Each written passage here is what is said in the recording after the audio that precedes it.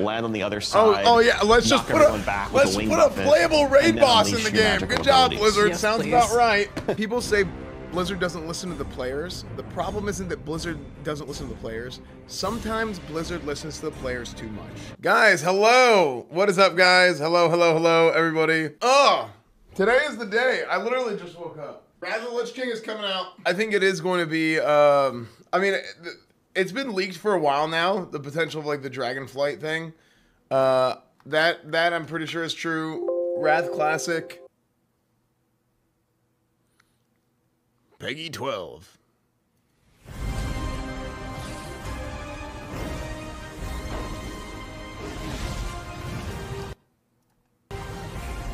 Let's go.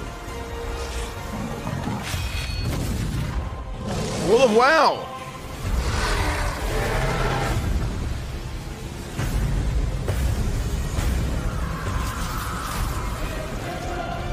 For the Alliance! Oh, the graphics are really good on that one.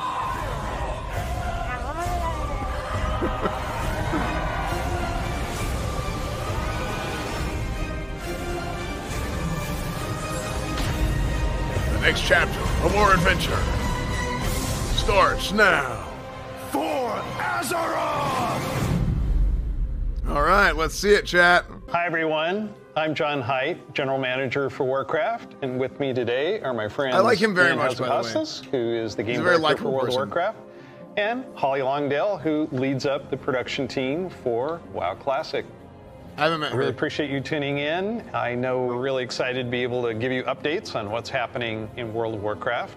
But first, I want to thank our community for all the feedback you've given us this year, and especially our community council. You've helped shape and influence the updates that we've done recently and what you're going to see in the upcoming year. For our next adventure in World of Warcraft, we're going to go back to Azeroth. We're going to a space with high fantasy. I mean, our fans of Azeroth for a long time. This has been kind of the foundation of much of the lore of WoW. So without further ado, let's watch the cinematic. Here we go. Shh, be quiet, be quiet.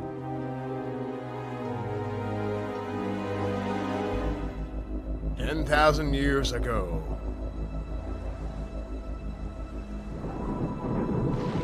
The world has been sundered.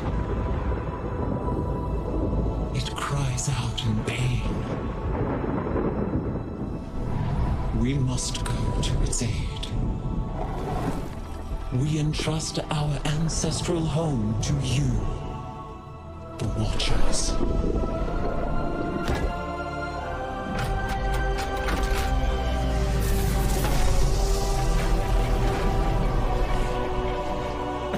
We're going to increase. Let the land slumber, hidden even from our own eyes. Dragon eyes. You will feel our return in the waking of the land. Then, you must light the beacon of Tearhold, lest the path home be lost to us forever.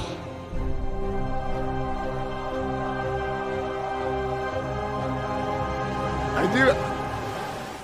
Even though I don't actively play retail, I do love this.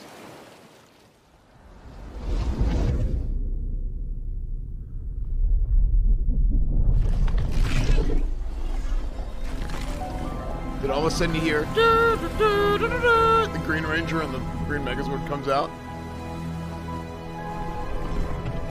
Power Ranger expansion.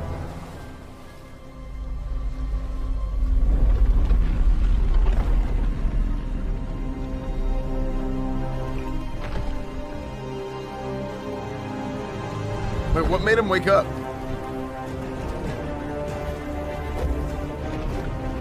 Lava, that means dragons. Mountain, Black Rock Mountain.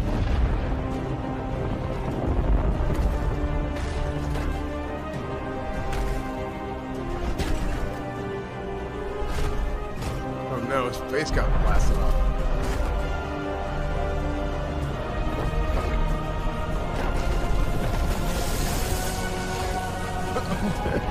Undead rocks.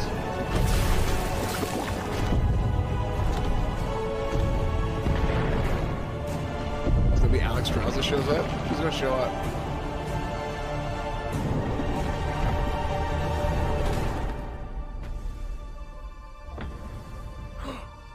His arm.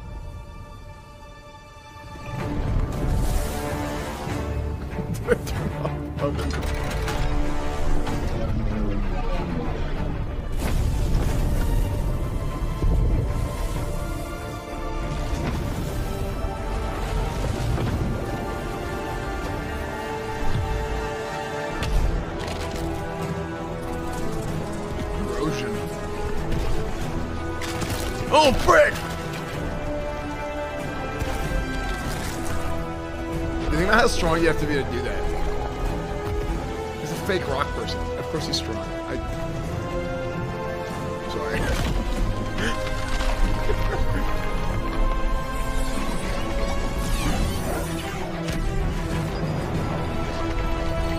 You don't have to be a strong dude, though.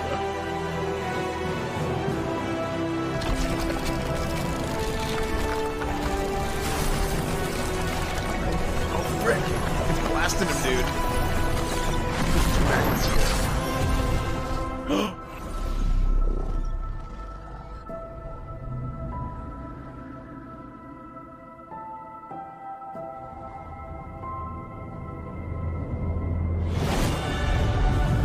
Hey, there it is.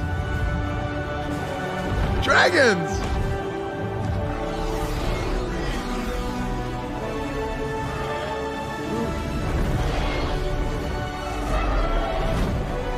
It's been jolted. Dragon tails, dragon tails. The world is healing. But her fate is yet uncertain.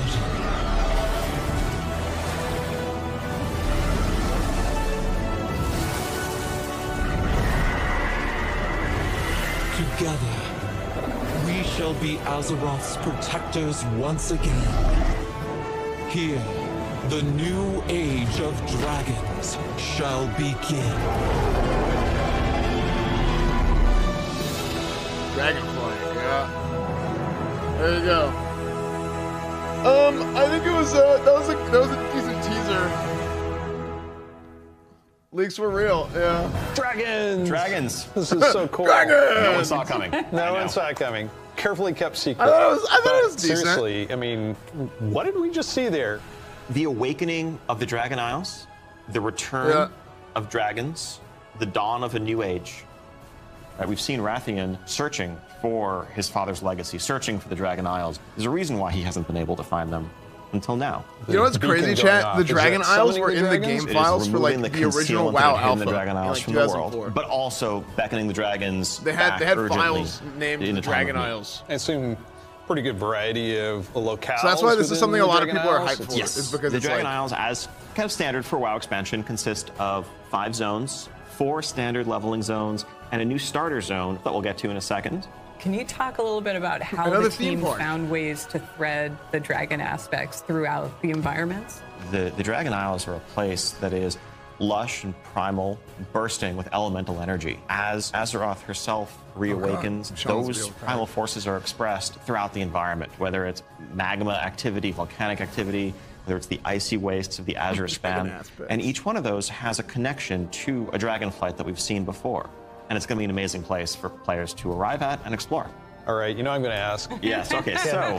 Can I be a dragon? Let's start getting into some features here and what Dragonflight means for you as well as just a place.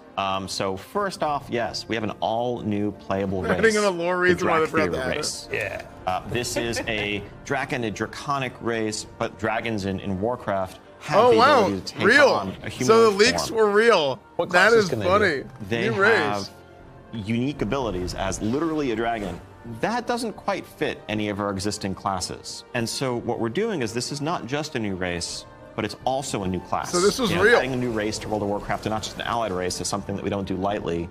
But telling this expansion, this story, so focused around dragons, felt like the perfect time for it. So if you are a Drakthir, you will be the Evoker class. Drakthir can only be Evokers, Evokers can only be Drakthir. And the reason why only a Drakthir could be an Evoker is that an Evoker is really combining the ability to call upon the magic of a the new different class aspects and new race with the unique physical gifts that a Drakthir has, the ability to actually take flight and do an Onyxia style strafing deep breath over the battlefield, land on the other side. Oh yeah, let's just put a playable raid boss in the game. Good job, Blizzard. Yes, sounds please. about right. Like, the Evoker has 2 specializations. dude, this thing's gonna be They're a overpowered hybrid as hell, of dude. either range DPS or healer, and they wear mail armor. We figured, with the new There's hero a classes range we've added DPS over melee the years, we caster have tank enough melee. hybrid. We don't need more of those. Wearing And mail also, armor I and don't need any dual-wielding more leather shields. wearers. The raid leaders are going to love you for that. Exactly. This is definitely a hero class. And so that means that, like the Death Knights before them or Demon Hunters, they will be starting level 58. And then they're going to have a new starter zone. So they're going to have a slightly different journey into the Dragon Isles as opposed to the rest of us that are sailing there from other parts of Azeroth. Can you talk To be honest, a I little think bit it is about kinda the cool, customizations? but it's Like gonna be what so overpowered, is dude. going to be able to identify my Drakthir character? Basically anything and everything. Skin color, hair color, jewelry, tattoos, other adornments. You can make this character the expression Oh, yeah, they did of say your it starts level identity 58. in Azeroth. New zone, new class, Yep. new race. Well, tell us about some of the system updates or features. Of course, the new expansion brings nobody with cares it about those. new systems, new features. I think in recent expansions, one of the things we've tended to do is really have these deep features that were closely tied to a specific expansion that would then get left behind as we moved on. And we've heard loud and clear from players that, it's kind of a bummer to start off every new expansion by leaving a large part of your character behind, by leaving a large part of your progression behind. So this time around, Why is what Ian we're talking doing to is other really employees pouring instead of all of talking our to energy players? into permanent Because the players don't revamps, program the overhauls, game. and improvements to World of Warcraft's core systems. Things like our progression systems, in this case, our talent system, is something that we want to completely revamp. We want to take a look at our UI. Well, I'll we want to complain take as a look much at as anything. professions. Like, So with the say talent something revamp legitimate. and the arrival of Classic, did you learn anything about how our talents work? I think seeing a new generation of players play with those talents and work through those talent trees really underscored some of the things that, frankly, we lost when we shifted to the Mists of Pandaria style talents and beyond. A big piece of that was some of just the granularity, the feeling of getting a level and spending a point to customize your character to make yourself a bit better in some specific way. But also, that sense of hybridity that you could have. That's something that we've largely lost. And so the new talent system avoids directly pitting player power throughput choices directly against those sort of utility hybrid choices, because we know that there's always a right outcome there. And we also understand that there's a lot of strength in the bringing back flexibility of the talent modern talent trees? system to let players customize their talents for a particular encounter or for dungeons versus PvP, and we don't want to lose any of that. So John, but dude, are they gonna do it right? Yes, I got this 30-inch monitor trying to keep track of where I am on the map, all my buffs, and over here, what's going on in chat. It has literally made my eyes go like this.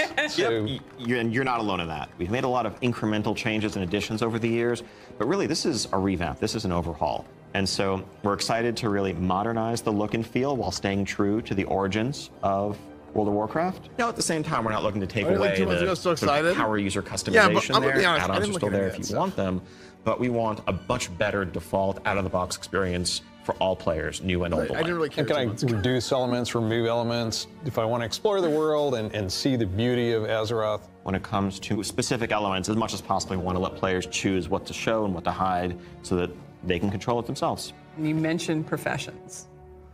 I have a critical question about this. Go on. Can I wear a chef's hat? Yeah, I knew it. Our approach to professions in Dragonflight is really all about delivering on fantasy and identity as a crafter. And so if you want to be a serious blacksmith, if you want to be a great leather worker, we want to deliver the ability to invest time and energy into that, become a master crafter, be able to make items that are in demand, interact with the community. Oh, One really? of the pieces Okay. that we want to do to support that is a new work order system to have a bit more convenience than just spamming trade chat all day. But if you are someone, you're not yourself a blacksmith, but Okay, you that's have a bunch actually of good. mats and you want them forged into a great sword, you can put that work order up, list your mats, offer a commission, and That's skilled actually a good blacksmith can system. come along and make you the weapon of your dreams. I think we left out one thing, though. You can be a Drakthir, go to Dragon Isles. Can I have a dragon? What's the fantasy of dragons if not soaring over the lands? And so we're invading really classes over excited countries? to Yeah. introduce a They've feature been that we're doing that calling for years. dragon riding. It's dynamic, with, everything from momentum to dive bombs, the ability to, just sort of build that speed up and feel the world rushing past you in a way that should be much more exciting than traditional flight that we've made available in the past, but that's also available for players through a customizable dragon mount right from the start. So this is a skill you learn over time, right, to become an awesome dragon rider? Yes, you'll be able to sort of upgrade aspects of your flight, but you will have this new form of flight from the start. And the dragon companion that you have is, of course, very thoroughly customizable, which is a new thing for us for mounts. This is not just a generic dragon that everyone has, but a drake that is yours. What do you want its scales to look like, horns, the shape of its head, other attachments, armor pieces, and more. Take your pick. This is so cool.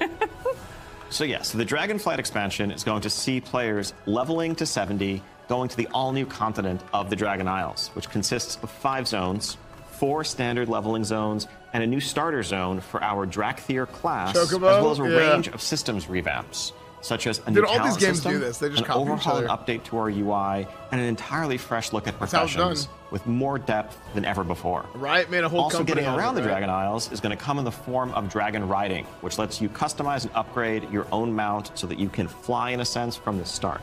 And of course, as with any new expansion, we have a new set of dungeons, a raid, and much more to come. We also have an alpha that will be starting up in the future. Check out our website for more information, and keep an eye out for those opt-in signups if you want to help us test out Dragonflight and give us even more feedback to make it better. We do have a deep dive that follows this, so please stay around. Classic players, we haven't forgotten about you. You could probably guess where we're going to go next. One of the all-time favorite expansions for World of Warcraft. Let's watch the cinematic. There we go. Here it is.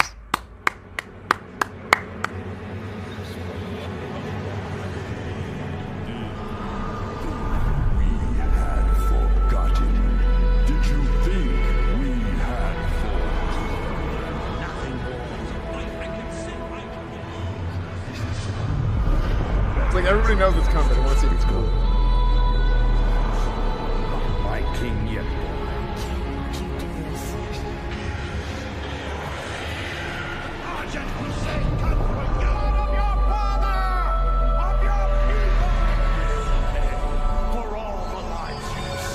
My son, the day you were born, the very forests of Lordaeron whispered the name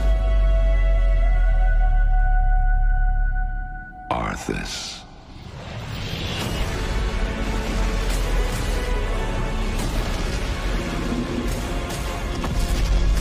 When my days have come to an end, you shall be king.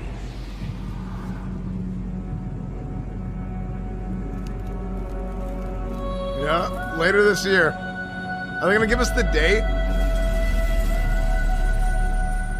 Still no date. I still think it's gonna be November. It's just incredible, isn't it? It's every time by the end of the year. The cinematic, I get. That's what I heard, but I thought they were gonna give us the date. I still make my way all the way up to Storm Peaks to try and find the time-lost proto-drake, and have yet to get it. I've got to say Dragonflight. The wide open nature of the zone, Boromor's Temple in the center of it, it's an unforgettable experience for both the developer and a player. How we envision Classic, Dungeon Finder is not a good fit for our community. That was kind of the first step that may have eroded some of that social fabric. Now, as people have gone through the experience of going back to vanilla, rebuilding those groups, relying on each other. No shit. I didn't know they were doing this. Participant just to show up and then leave. Yep. Yeah, that makes total sense. But today, you can do that in Shadowlands. You'll be able to do that in Dragonflight. It's a self-selected group of people who specifically want that different experience. Let's make sure that's what we continue to give them.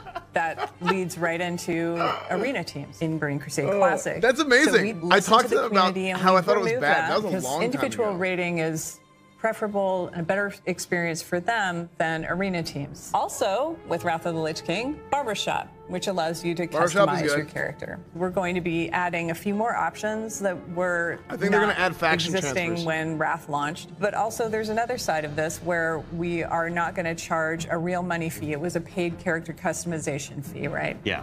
it seems the right thing to do that just be available in game for gold, and we add more options to it, right? It's sort of like spell batching in a sense. There's a lot of technical advancements, and it's not about the philosophy of what makes Classic classic and what brings people together. It's just what's the better experience, and let's not artificially restrict something that we can provide a better version of just for the sake of nostalgia. They need to add PvE to PvP server transfers. So, Wrath, the level cap's being increased to level 80, so we'll be introducing a level 70 boost so that players who want to get in with their friends or just explore Northrend right away will be able to do that. You can't apply it to a Death Knight, but you will be able to use it otherwise. And of course, we have Inscription, a whole new profession, so we're really excited about that. Yeah, and as we continue this road to Wrath, we're going to be looking to getting a lot more feedback on beta, and we'll make changes as we need to. People get mad about boosting chat, but it was time to be playing World of Warcraft. The boost was unjustifiably We have the return of the Wrath of the Lich King for Classic fans, and taking us somewhere new with Dragonflight. We're so excited to be able to bring these adventures to you. Don't forget, there's a deep dive on Dragonflight where you're going to get a lot more information. Thank you so much for spending this time with us, and we'll see you in Azeroth. And we'll see you in Northrend. And in the Dragon Isles. It is. So let's talk about the setting for Dragonflight, the Dragon Isles. Dragon Isles have been known for a long time in Warcraft history as a mysterious place where, to be honest, I kind of just wanted to watch from long ago, that part, but we never knew much more than that. We're going to this place that is kind of the broodlands of all the Dragonflights, the place where they nested, where they built their civilization. The Dragon Isles was the center of the Dragon's kingdom when the world was young and the mortal races were just starting to form kingdoms of their own. But when the Legion invaded for that War of the Ancients, that sundering that resulted from the explosion of the Well of Eternity, literal sundering of the continents of Azeroth. And because of the breaking of the world, that magic kind of drained away and the land went dormant. So they had to leave the Dragon Isles behind. And as we saw in the pre-render, they left behind some Titan Watchers to look over the land. And when someday they hoped that elemental energy would resurge once again and draw the dragons home and reestablish their kingdom. And that's when the message goes out to the flights and they feel it in their bones. Now it's the time for the sky to light up with the colors of the aspects once again, and for Alex Straza and the others to come home. But the land has changed a lot in all these thousands of years they've been away, and some very old threats have awakened as well. We're looking into the culture of dragons as they exist in Warcraft. Dragons as we know them today were very different in the early past, the early history of Azeroth. They were much more primitive, much more savage, what we now know as proto-dragons. And then some of the dragons were empowered to become the aspects. The green flight, red flight, blue flight, bronze flight, black flight, each with unique powers, each with the ability to protect the world in different ways. These pillars of draconic power appointed to defend Azeroth from threats within and without. Dragons used that power both for good, in the case of most of the aspects, but also for nefarious reasons in the case of the Black Dragonflight led by Neltharion, who would become Deathwing. And what we will find in Dragonflight is that some of these ancient divisions run deep. And so it begs the question, where do we go from here? If this is an opportunity to reclaim their legacy, to be the protectors, as the cinematic mentioned, that they once were. To do that, they're going to need the help of our heroes, our players, to come to the Dragon Isles with them and face some of these reawakening challenges, because it's not just that this land is peacefully waiting for the dragons to return and reclaim it. There's those old enemies that have awakened as well. Yeah. One of those being a race of kind of elemental half-giants, the Jarradin. The Dragon Isles isn't just populated by dragons or just by the Jarradin. There's also many other occupants here in the Dragon Isles that have been here either just recently or for a while, including a fan favorite coming back, the Tuskar. That's going to be awesome. We've got other cultures there as well in the Dragon Isles. We're going to find out about a civilization of centaurs that predates the ones that arose on Kalimdor much later. And some of our favorite characters that we've seen over the last few expansions, such as Rathian. And whether he's ready to step up into a leadership role, or if there are other alternatives out there that would be better suited to the job of being the Extra Slime, thank you for the 41 months. I think one Thank you, thing Dexter Slime. I just saw that. Players are going to be really excited about this expansion is the Jack, new 1 playable year. race, the Drakthir. Penance Nicole, 15 months. And this Bunger, is thank you for the 2 something months. that Neltharion, before he was Deathwing, before he went full crazy world dragon, that he put into motion? Neltharion saw those primalists that were kind of breaking away from the aspects and what they wanted. And so in those first experiments, he took the essence of dragons, their strength, their nobility, their wisdom, and he combined it with that scrappiness, that adaptability that the mortal races had, and he wanted to use that to create 100 the ideal soldier in his mind, Thank the Drakthir. you so much. Exploration is really one of the key themes of this expansion. We're going to be going to this ancient place that the dragons left behind long ago. So we've made these huge zones with all kinds of places to delve into and find little treasures and little secrets tucked away. Yeah, chat. This is my technically today is my 5-year streaming and anniversary. So much architectural history and how clearly aspirational was the kingdom of the dragons and how it lost so much. And the themes of trying to return to that, to try to find your legacy, to try to figure out who you were before everything went awry. But there's questions, you know, thematic questions of what does it mean to be true to your legacy? Are we going to repeat the mistakes of the past? The dragons have had to learn those lessons just like the mortal kingdoms have had to. And I think that's one of the reasons why the dragons see this now as the time that they have to return. And they have to step up once again as protectors of Azeroth. We're helping the dragons because the dragons have helped us in the past too. So by using the Explorers League and the Reliquary together, that allows us to delve into some of that history. And when I look, you know, upon the Dragon Isles and all of its visual splendor, I get so excited for the prospect of a truly Azerothian adventure alongside Kalecgos, along with Rathian, Ebonhorn, with Ysera's daughter Marithra, as each one of them is trying to find their own flights. I am taken by the exploration and the potential for adventure and just new horizons within this world. There's going to be old stories from that time past, that history that only the dragons knew for the longest time. We're going to be able to explore that. It really feels like just a breath of fresh air. So now we're going to turn things over to some of our colleagues who will take you on that deep dive into the locations and the features of Dragonflight. Okay, there we go. Hello, I'm Stephanie. I'm Josh. I'm Jackie. And I'm Gary. I'm and we're part of the teams that are building the first 2 zones that you'll encounter in the Dragon Isles, the Waking Shore and the Anaran Plains. The very first zone in Dragonflight you're going to come to is the Waking Shores. It's wild, untamed land. It's waking up around you too, and the elements are just going crazy. The art team, again, has hit it out of the park. You'll see like a lava mountain flowing in through the beach, giant proto-dragons swooping down, gobbling up members of your expedition. We have such rife opportunities to show elementals rising up because of the crazy magic that's flying around. The one of the things I love is just how you get to the Dragon Isles, right? So you're going to get on your boat in Stormwind or Orgrimmar, and the first thing you do is sail between like the dragon ruin architectures. The boats come right alongside each other. You can jump from one boat to the other and just start causing havoc on the other faction's boat. For those who love PvP, this is a great opportunity for war mode. It's free for all out there. It's going to be great. But it's okay. There's an innkeeper on the beach, so that if you're in that situation and you don't want to be in war mode anymore, you can just hop out right there. The Reliquary and the Explorers League are working together. The Horde and Alliance are sending an expedition together. It's not the military, it's not the soldiers. This is the scientists, the settlers, exploring this new land. So it's a lot more optimistic tone. One of my favorite things about the Waking Shores is the Red Dragonflight, led by Queen Alexstrasza, the Lifebinder. They have the mandate of nurturing and protecting all life, which means Horde and Alliance, Gorloks, trolls, everybody. So they take that duty seriously. When the Horde and the Alliance come to the Waking Shores, they want to be there to help guide the people through the new land and welcome them. But they're not the only one in the Waking Shores. We have the ancestral home of the Black Dragonflight there too, which has fallen on tough times since Deathwing's descent. And so Rathian's coming over to the Isles with us, and he's going to try and come to terms with the state of the Dragonflight, which is a few loyal Draconids and Dragon Spawn trying to hold their ground. What can the future of the Dragonflight be if it's just Rathian? Because it's not just the dragons that are coming back to the Dragon Isles, but also their longtime rival, the Jarden.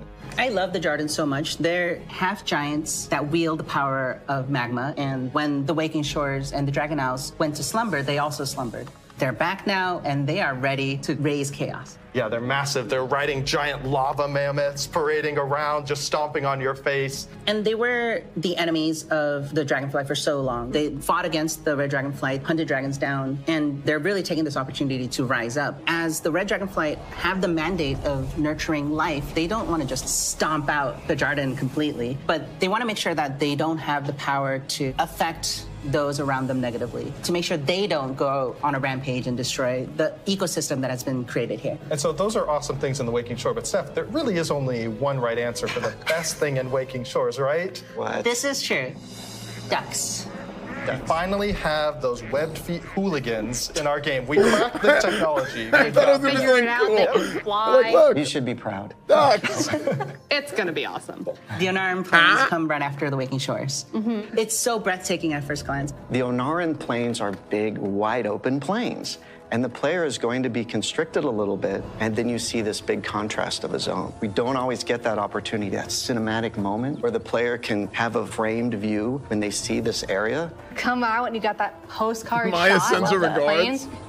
And then you see this giant fire proto-dragon breathing fire, and a herd of centaur like harpoon down the proto-dragon and crash into the ground. And the first thing you get to do is go help them kill the proto-dragon. Like, how cool is that? Who is Onara? Onara is the wild god of the wind. And she's appeared before as like this big spirit eagle. She's the one who guided the centaur to the Dragon Isles many, many years ago. She blessed them, took their caravan across, and then showed them the plains.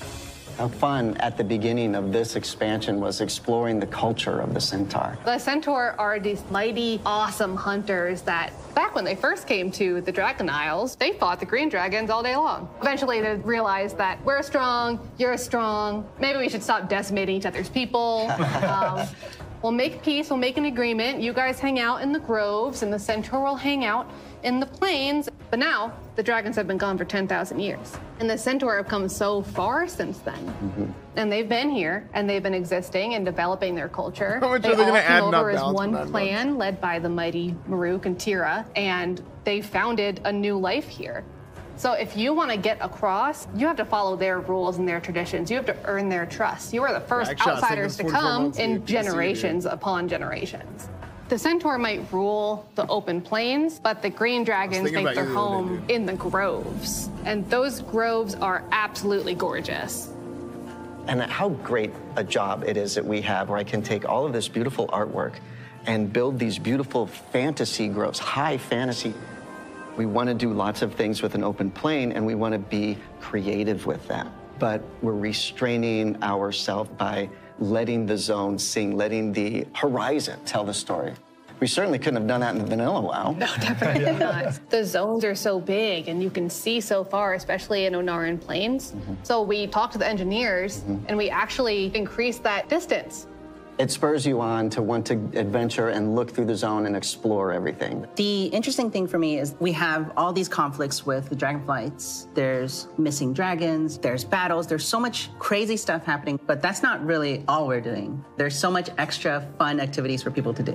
And the greatest thing is that you need to figure out exactly what's going on and help solve all the problems that are just sprouting up everywhere. We're just really excited to tell a story that's grounded in Azeroth and exploration. There's so much more to talk about. But now, we're gonna have some folks talking about the next 2 zones that players are gonna experience in the Dragon Isles.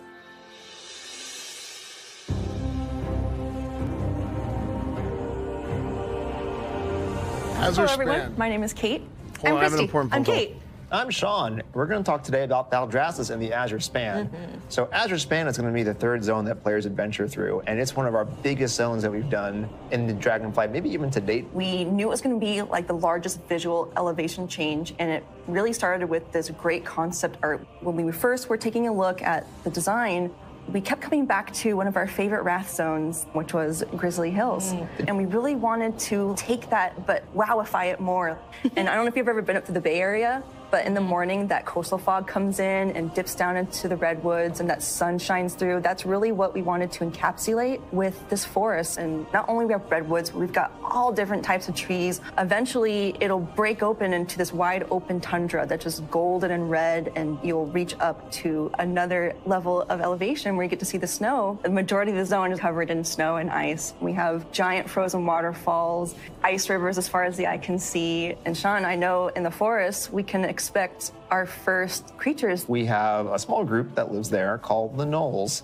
These gnolls are all throughout the forest in Azure Span. They've made this their home. Some gnolls with strange magic that we're going to find out what exactly that's about. Snow gnolls, or as I call them, the snolls, up in the winter area. And then some regular gnolls that are just going to be around the forest area. So then we go into the big open tundra where we meet our second group, the Tuskar. It's going to be really neat to explore their culture a lot more. And those kids are adorable. I absolutely love the Tuskar. Honestly, all my downtime's probably just me hanging out with the Tuskar.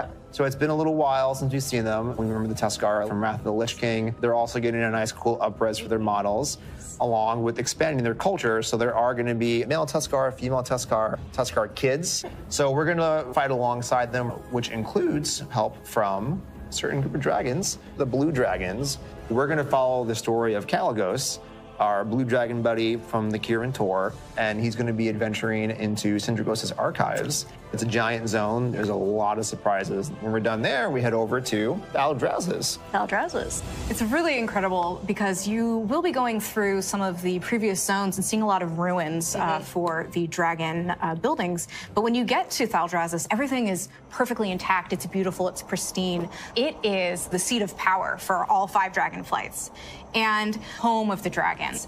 It feels that way with the huge vertical mountains. We've got these great cave systems where you may end up finding little dragon hordes.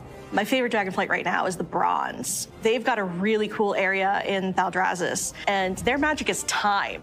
There's so many cool story hooks that we could dig into there. There's so many cool gameplay options. And we have a little bit of an adventure for players. It's gonna be a lot of fun. I can't wait. We really wanted it to feel like their old stomping grounds. One of the really cool features is going to be the main city and player hub for this expansion, Valdrakken.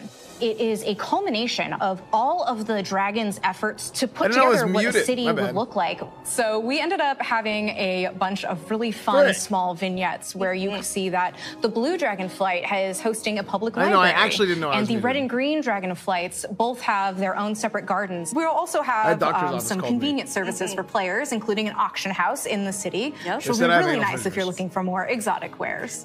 The thing that really sold me on Valdrazis was the initial concept art we got of Tierhold. Oh, yeah. Wow. And this is a 10,000-year-old Titan technological marvel.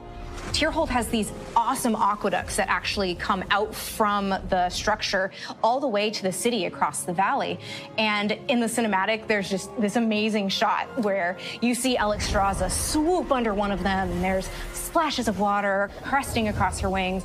So when players are flying around themselves, they get to have their Alexstrasza moment. What an incredible place and filled with so much history. Tierhold was built by Tyr. He was a Titan Keeper back in the day who helped the Aspects fight Galakrond. And when they settled on the Dragon Isles, he built this facility. And even though Tyr's gone, the dragons have held him in reverence. But that was 10,000 years ago, and they've let the Titans maintain the place. An incredible amount of history has happened since then. Flights have been nearly wiped out. There have been invasions, betrayals. Aspects have died. And these are the kind of things that leave marks on a society. So now they're all back here, and they're all here together. As we were designing the zone and the city itself, we're trying to figure out, how do we tell those stories at the same time as making sure that this is a really convenient place for players to go and, go shopping, as they tend to do. So much adventuring happening on the Dragon Isles. It's so cool. As a player, you probably don't have your own dragon wings. You are going to learn the art of dragon riding. It's so vertical, and I'm just excited to dive off the tops of towers and swoop under things. It's actually one of the things that we're about to learn about next. Let's hear that. Hi, I'm Jake. I'm Andy. I'm Kali. And I'm Greg. Why does that guy look and like I'm really Rich? excited to talk to you guys today about the Dragonflight. Not as much from the side, a new but from the race front, he kinda and looked like class Rich. coming in Dragonflight. We're here to talk about not only the Evoker, but also dragon riding, which is our exciting expression into the exploration of the Dragon Isles. We knew with a dragon-themed expansion, we wanted to let you play a dragon. Not a big dragon, Alexstrasza size. That'd be tough to fit into raids. I'm sorry, Jake. Okay. I know. Fine. But a draconic human. So the Drakthir, created by Neltharion. And like our other hero classes, you get to choose if you want to start on the Horde or Alliance side on character creation. So let's talk a little bit about the Evoker, the class they can be. What's unique about it is because the Drakthir are created by an aspect, they have the ability to wield the magic of all 5 Dragonflights. So Evokers can take advantage of red magic and blue magic and bronze magic. And to show that, we created a visual, what we call a prismatic effect. This prismatic effect is basically the coalescence of all their energy as they channel it into whatever spell that they're going to cast. You have a red magic spell called Pyre. So when you shoot it out of your mouth, it twirls in the air with all 5 of the Dragonflight's magic as it turns into the red spell before landing on your enemies and exploding and hopefully burning them. I'll take that one. Getting that vibe across that they use all 5 was really important to us, but we did want to make sure that each specialization focused on 2. I'm telling you, chat, it's a raid 5 boss. different colors gets a bit messy. So their damage dealer specialization, their first of 2, Devastation, mostly focuses on red and blue magic. Red being very fast and explosive, burning everything with Pyre, whereas blue is more focused and overwhelming. You can shoot a beam of energy out of your mouth to disintegrate one single enemy in front of you. There's a healer spec called Preservation. The healer spec is going to focus mostly on your green and your bronze magic. So your green is going to be evocative of the Emerald Dream, your growth and your nurturing spells. And then you have your bronze magic, which is going to be more timey-wimey. So you get to heal a wound faster. So in addition to the visuals and the animation, which all make you feel very powerful, we really wanted the player to have a physical connection to the character. I'm telling you, dude, this thing's gonna be a raid. It's gonna be so overpowered when it comes out. When you actually hold down the button on your keyboard, it charges up the spell. The longer you charge it up, it might do more damage or hit more targets depending on the spell, but it gives you this really physical connection and control that's new for World of Warcraft, and I think is feeling really, really good. We have some great animations. Thank you, Andy. You love it, Andy. You feel physical when you're casting your spells. You can actually fly around the battlefield and cast while you're flying. Oh, that's great. From That's above. totally balanced. In addition to the gameplay, though, another part of feeling draconic is looking like a dragon. Well, we talk about dragons breathing fire, but you know what's actually fire? What's actually These fire? customizations. Oh my goodness. But no, they're really, really They're cool. awesome. Because you have both your draconic form and your humanoid form. And the customization options for both of them are amazing. They're very good. What about color? Just tell me. Tell us about the color. You can do a lot of matching. So your Visage form can have scales that are the same color as your Drakthir form. But my favorite, super favorite part of customization for the Visage form, hair. Oh, yeah. Because I can actually do this in game. Yeah. The tech is here. I guys like, yeah. As players make their way through each of the areas of the Dragon Isles, they'll partner up with the Dragonflights to move through the air as they've never done before. You'll notice I did not say flying, because flight has a very specific meaning for World of Warcraft. Yeah, it does. And we're talking about something new. The dragons can only be one dragon class. riding. Like they're their own, like it's a class as and a the race. players are honing their dragon riding skills, they're going to get to see all new animations that go along with the different look and feel of the drakes.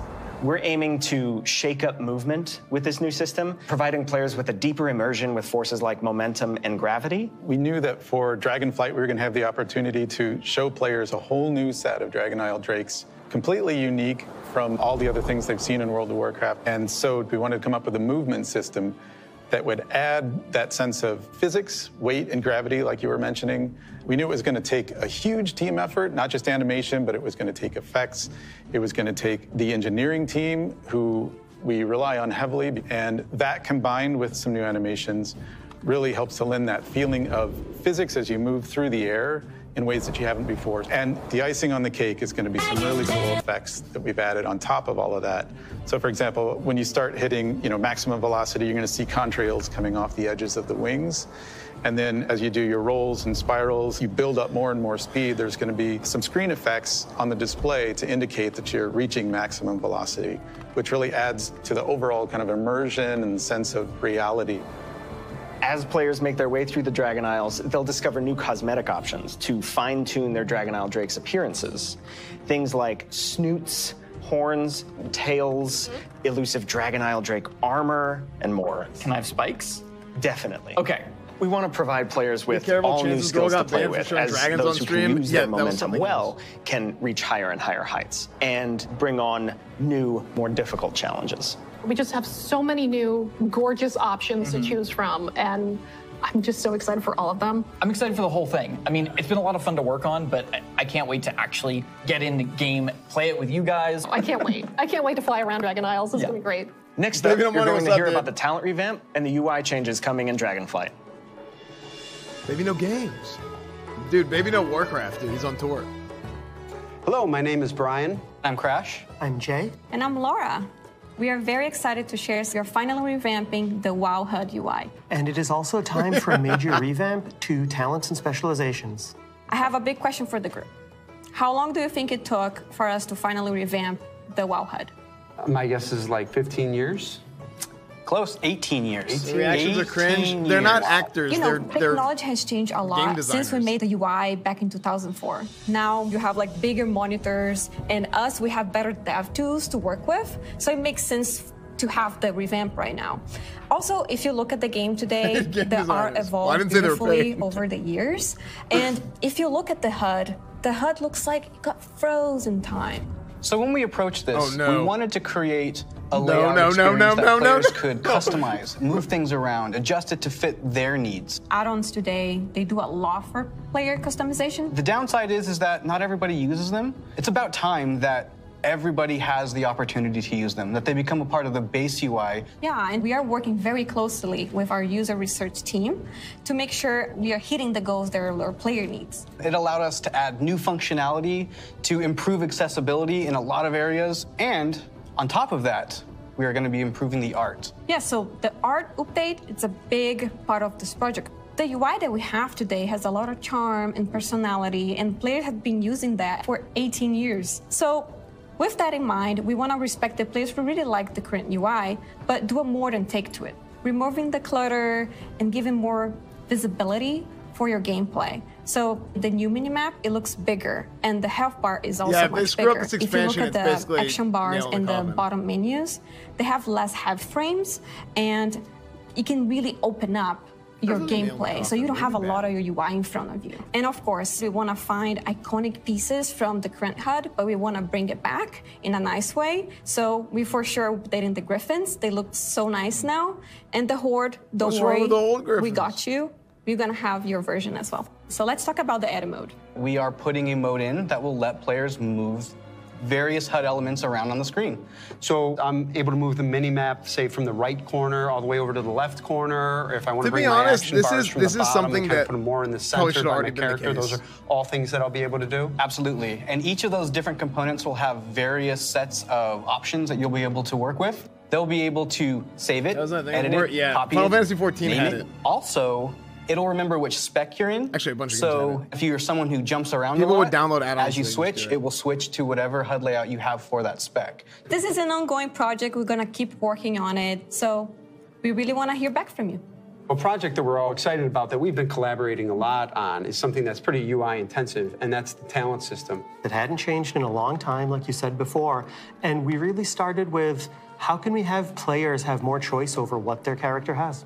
As you level up, we give you a new spell or a new ability, something that kind of makes you stronger, but it's determined by the designers. We decide the order. Yeah, we started looking for a system that would give players a much wider set of options. And after looking at all those things, what we really returned back to was the idea of trees. But it's actually two trees. We have a class tree that offer different class utility, and then we have a spec tree that is focused on performing your role, whether that's damage, tank, or healing. Can I just jump in and say that I personally am super excited about having trees come back. There's a big nostalgia hit for me. As we said, we have these two trees because we feel like picking a specialization is a really important part of your World of Warcraft character now. And so we want to make sure that when you choose that, it kind of affects the tree in some way. Yeah, as soon as you open your talent tree, you'll see something new. The class side will have some abilities filled out for free, just kind of starting you off in that spec you've chosen, but then you'll have your first point to spend in the class tree, which could be something related to that spec or role, or it could be something from elsewhere in the class. There's a lot of things that we can do here, and part of that is encouraging players to perhaps make combinations that they've never really been able to see in the game before. This is an opportunity to put a lot more art and fantasy in the actual talent UI itself. You have seen that a lot through most recent expansions, but not at the base UI. We want you to be able to tinker. I'm glad they're bringing back. We want you to be able to make a lot of changes at a lot of times and not necessarily have to commit. The power really is coming back to the player. It's not something they saw how much want people like to this feel in locked Classic. into, and so one of the things that we'll be preserving is the ability to change these talents at the same kind of frequency that you do now. Yeah, the old school players, when you see trees this time, just think, yeah, I'll go from my raid night to my arena match and figure out what I think is the best for both of those. And that's a process we want to make really fluid. So we're building a save load feature that lets you create your build, name it, save it, and then load it up very quickly and freely. Talents are really about the breadth of options. We've made all these different cool things over the years, but when are they at their coolest? It's when players can hold the building blocks of what can make up their class, their spec, and put them together in a way that works for them. So these are really cool features that we've been working long and hard on, and we're very excited about them. And it's just an early preview of the things we've been doing. We can't wait to see the reaction that you have to them, and please reach out to us and let us know your thoughts on them. And next up, we're going to talk about professions in Dragonflight. Okay. Hi, I'm Joanna. And I'm Eric, and we're going to talk about our plans for professions in Dragonflight. Professions have been a staple of World of Warcraft forever, and they've seen lots of really cool incremental updates over their life. But for Dragonflight, we want to do something a bit different. We really want to rethink professions and figure out how to make them part of your identity as a player, if that's what you want. We really want to make sure that professions feel fun and relevant across all levels of gameplay. That brings us to our first update, something that we're calling crafting orders. If you want to have something crafted for you, but you don't have the skill or the right profession to do it for yourself, Harold, thank you for the you tier can have it 3 18 crafted months. through a crafting order. You can basically browse any of the recipes that can be crafted, pick the one you want for yourself, and then you include some or all of the reagents needed for the recipe, including ones that only you can get your hands on. You can find someone in person to do it right in front of you for you. Honestly, it's just like, you can also go to an NPC there's no using an auction house-like interface, send the order out. If you're doing this, you can pick, do you want to send the order to anyone, sort of a public order, or do you want to only send it to your guild, or to a specific other player? Maybe it's a friend who you know will be able to craft the item really well for you. If you are really dedicated to your craft, you're going to be the best at what you do. One of the coolest things about this is the item you had crafted can also be soulbound. That's not what I said, Dipchip. In the past, I said the other way you could around. only get your hands on crafted soulbound items by having that profession yourself. Now anyone can have them crafted for them, which is really neat and really expands the number of items that we can provide that are really powerful because everyone can have them crafted through the crafting order system. This is also really cool because it means as a crafter, you can start building your client base. People are going to come back to you to get certain items. Maybe you're the best at making it, or you always throw in a little something extra. Actually, I clicked on some other streams and it was like everybody was sub-only. It's going to be really great. So the first time you go to craft, you're going to notice a lot of different things. But probably the biggest is the introduction of quality, both to your crafted items and your gathered reagents. Quality works in a pretty simple way. If you craft something that's a higher quality, it's just going to be better. For a piece of gear, that probably means a higher item level. If it's, for instance, a potion, that might mean a more powerful effect at a higher quality.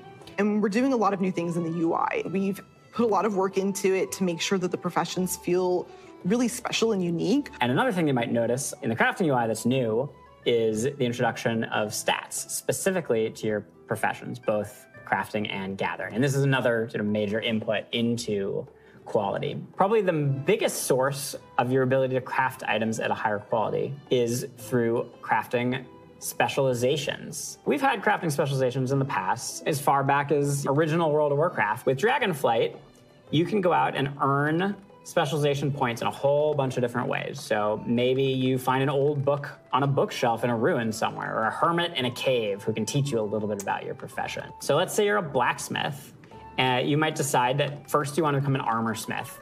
And the more points you spend in armor smithing, the better you're going to get at crafting all armor. This also means that if you specialize one way, other people in your guild may specialize in a completely different path. So this means that your guild could have several top blacksmiths and everybody is providing something unique and valuable to the team, which is really cool. Now that reminds me of another update. we're actually adding crafting tables to all the different crafting professions. We're gonna take those and we're gonna put them all in the main city of Valdrakken. And you're gonna go in there and you're gonna get to see all the different players crafting their items at their cool crafting tables. Yeah, it means you're gonna walk into the city and you're gonna see like all these alchemists huddled over here, and you're gonna see all these blacksmiths over by the forge. There will be other players filling orders or grabbing orders. There's gonna be a whole new crafting area that's gonna make you feel really part of the world. It just I think the new crafting stuff is really smart. What I'm most excited crafting in about, WoW for years we're introducing not new felt types really of gear good. for every profession. Even and when going you back go to vanilla, to say mine and node, you're actually gonna just switch into that crafting gear. is like It's gonna kind of be cool. really great. You're not gonna have to carry that stuff around in your backpack anymore. There's actually gonna be dedicated slots for each of your pieces of gear. But I'm a numbers guy, I love progressing. All pieces of profession gear will have those special stats that we mentioned before on them. And as you get your hands on better versions of the gear, it's really gonna help you get better at your profession. I can't wait. Thank you for tuning in to the Dragonflight Deep Dive. You've heard a lot about the content and changes coming in Dragonflight, and we've got a lot more in store for you in the coming months. Until then, we'll see you in Azeroth. I'll be honest, I think Dragonflight looks intriguing. I think there's some things about Dragonflight that... I think Evoker, I think the dragons are just going to be OP. It happens in almost every game. New class, new character, new this, new that comes out, and they're just overpowered as hell. Look at Death Knights, look at any League of Legends champion, right? It's gonna be overpowered. It's literally like, hey, oh, what if it did like an Onyxia Deep Breath? Oh, what if it could fly and cast at the same time? It's like, bro, how am I even supposed to attack this guy, right? Mobility out the ass. It's gonna be like Demon Hunters were. It's gonna be kind of AIDS. But I think systems-wise, they are saying a lot of good things. I'm not a huge crafting guy, but I think the idea of having good crafting is cool. Even though I'm not huge into it personally, I respect it, and I think other people really enjoy that, and I want them to have a good crafting system. So them making the updates they are to crafting and adding basically a bulletin board for commissions and stuff. This is for retail. That is cool. I like that a lot. When it comes to Wrath Classic, I guess I'll keep going with retail a little bit.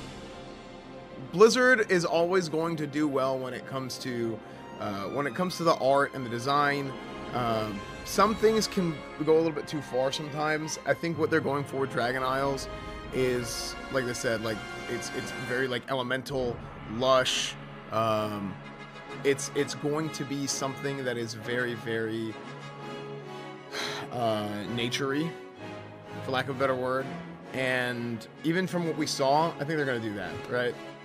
Obviously, they want flying to be a big thing. They added the new flying mechanics and stuff. You have your own dragon, which is basically like a chocobo. And I think games will always do this, right? Where for years and years, every MMO that was coming out was trying to be a WoW clone. You don't beat WoW. You don't beat WoW by trying to be WoW. And I think now it's funny because Blizzard is trying to do the same thing by taking smart things from the other MMOs. Like the dragon thing is totally like you have a chocobo in Final Fantasy. So there's a link for opting into the Wrath Beta. I will probably be playing Wrath Beta whenever this drops. Damn, dude, I might be doing shows all fall. I don't know what's gonna happen, man. I really don't. But if you guys want to get on that Wrath Beta, you can go in. I think the new talent trees. Did I talk about the talent trees yet? I think the new talent trees, they're very intriguing. And this is something that I said this before WoW Classic came out. I said my hope with WoW Classic is that it's amazing, right? But beyond that, my hope for WoW Classic was that it was going to be used as a tool to make retail WoW better, and that they were going to be able to draw inspiration from the things that people really enjoyed in Classic and see if they could find a way to implement that into retail WoW while keeping retail WoW what it is, right? Because there's people that just like the way retail is, and there's people that just like the way Classic is, and that's fine. They are two separate games, but you can draw inspiration from it just as if it's any other MMO. I think something with the talent trees historically, really since Cataclysm, it's been horrible. It has not been fun. Ever since Cataclysm, whenever they started redoing all the talents and everything and redoing how the classes work, And actually, I think it goes beyond that. I think they went through 2 big changes. You lose a lot of the flavor, and you lose a lot of the customization, and it locks you into being this, and it locks you into being that, and it's not good. Like you don't feel like you're in control of your character and what your character is. And the reason they got rid of that in the past was because they were like, oh, nobody cares about 5% parity, nobody cares about this, nobody cares about that. But the issue was not that nobody cared about it, nobody realized how much they cared about it until they lost it. Nobody, like, they thought that like a lot of those talents were bloat, but in reality, now that you go back and play it, it's like, oh, that's cool because I'm a better gamer now and I understand it. People just didn't understand at the time, the average player. A lot of times, and this is why I say, people say Blizzard doesn't listen to the players. The problem isn't that Blizzard doesn't listen to the players. Sometimes Blizzard listens to the players too much. And the average player, unfortunately, doesn't really understand the entire scope of why things work. And whenever Blizzard goes and listens to the wrong people, then what happens is they put out a product that people don't like and they don't know why they like it. Blizzard listens to the players very much, and they have for a lot of years, and it shoots themselves in the foot. Now, I do think there's a difference between not listening to the players, listening to the players, and then boom, right in the middle, respecting the player's opinion, listening to what they don't like, and then it's your job as a developer to go and find out why do they not like this, and let's go attack that problem. Let's find a solution and attack that problem. That is how developers need to approach games in general, especially games like this where it's online, there's constant updates and all this stuff. That is just how it's supposed to work. And the problem is a lot of times, like, devs don't do that, and they go for trying to gain favor with the player base, but it's all about the bottom line, and the bottom line is the game good? That is the bottom line. Is the game good? Even things like microtransactions. People don't get mad about microtransactions if the game is good. And like we've seen proof of that. Or if people like the game. It's not on developers, it's on project management to pass through the changes. They're all developers. Like it's all the same, like they're a collective, they're a group, right? That is what needs to happen. And I don't know, but I have a little bit of hope in this. Even seeing something, I'm extrapolating all this just from the new talent trees, right? I see some semblance of that with the new talent trees. Right? So let's talk about Wrath. I'll be honest, I was surprised because that's something that not only me, but a lot of people were like, oh, like they should not have Group Finder in Wrath. Group Finder was one of the things, and a lot of people look at Wrath as the beginning of the end. Actually, I think more people probably look at Cataclysm because it's the more like, it's a very distinct difference in the game from Wrath to Cataclysm. But I also think there's a lot of people who see that kind of stuff was sprinkled in, the changes were sprinkled in Wrath, right? Things like the Group Finder, which led to the Raid Finder, which it's just little stuff like that. It's just starts getting sprinkled in Wrath. And if you look at the scope of Wrath as a single expansion, it's very good. A lot of people consider it the best time in World of Warcraft. A lot of people consider it to be the best time in World of Warcraft. But ironically enough, it's whenever I quit, right? I quit at the beginning of Wrath, and I came back at the end, and I couldn't get back into the game, literally, because I didn't know anybody. Everybody, like, not everybody, but most people that I played with had quit. So, and then they changed Paladins a ton. So, like, my class was different. Paladins got changed, or I didn't really have anybody to play with. I was going to have to find a new guild and everything, and it was my senior year of high school. I was training, doing football, all this stuff, and I was like, you know what? I'm just done. And then I came back afterwards. I came back at the end of Wrath, and then I couldn't get invited to anything because it was all Link the Chiefs, bro. Link the Chiefs. Yo, what's your gear score, dog? And it's like, dude, I don't have any of this, but I can't get invited to anything. I was the top rate. I was the Ret Paladin on Kel'Thuzad in Burning Crusade.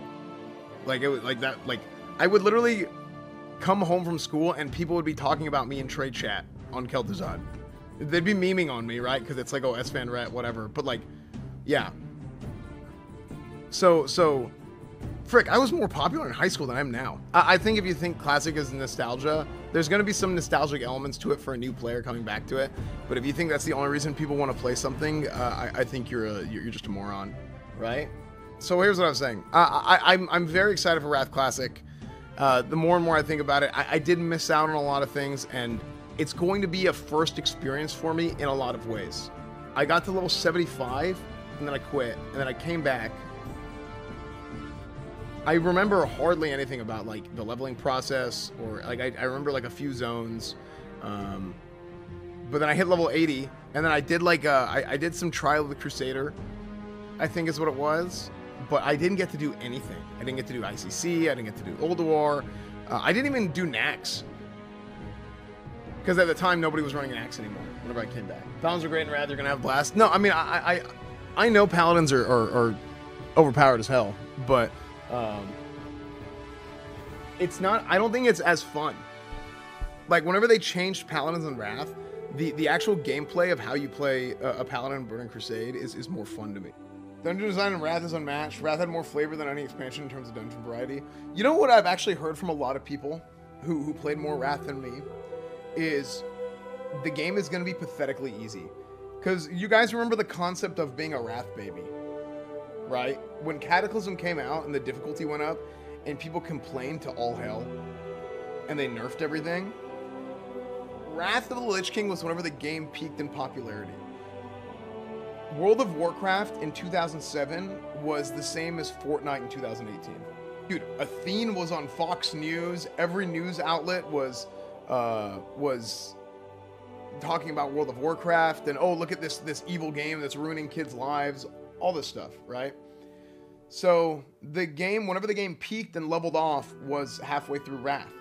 Like it was just getting insane amounts of popularity. But Wrath of the Lich King, content-wise, was just easy for a lot of people. Now the PvP was great. Even in Burning Crusade, I think that way about Burning Crusade now. I think that it is very important to adjust and to tune the game properly to where there is the right amount of difficulty in being able to do the raids. I don't think it's good for Classic to be a total cakewalk.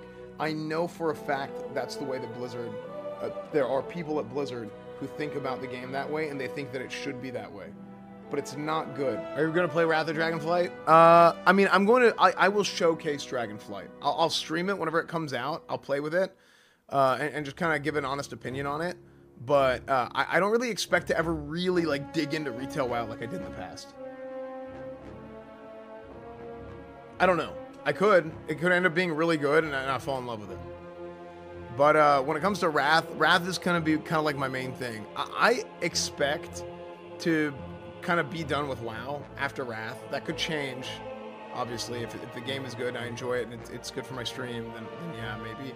But I don't really expect to keep playing WoW after Wrath of the Lich King.